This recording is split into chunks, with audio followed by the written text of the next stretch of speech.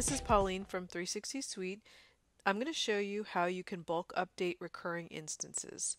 As users leave the organization or roles changed, there is often a need to change owners of recurring instances. So I'll show you how that can be quickly done. Okay, so first I'm going to log into 360, go to the Objects tab.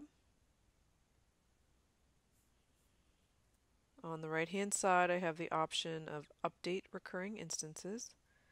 Select that. So I have this option to export recurring instances. I can select export all, or I can individually select the folder where the instances are. I'm going to select export all and export. That'll export all the recurring instances on all the public folders in my environment. Okay, all the instances are exported to Excel. I can see the folder where those documents are. Everywhere you see the cells in dark gray, those values cannot be changed, but any of the cells that are white, you can change those values. So here I have a report that's being sent. The destination is email. I actually want to add an additional email address.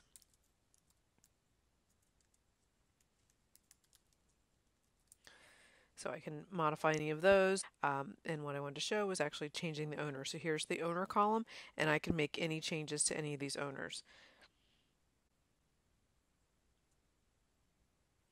Okay, so I've modified those. Go back to 360. Navigate to that file. Select Import.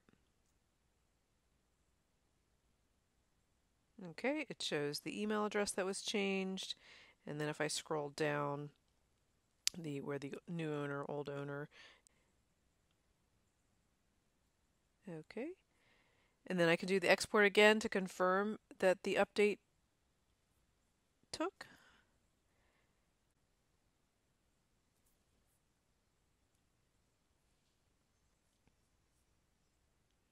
And here you see the destination value for this particular recurring instance now has 2 email addresses, and then you see where I changed the owner of the instances. So those have been updated. So in this example, I just had 2 recurring instances to update. You may find you have 50 instances to update. This is a quick way to bulk update your owners so that you can change the ownership before you remove an owner, or if someone's role is changing and they need to take over ownership of any instances or schedules that someone else is managing, that can easily be updated.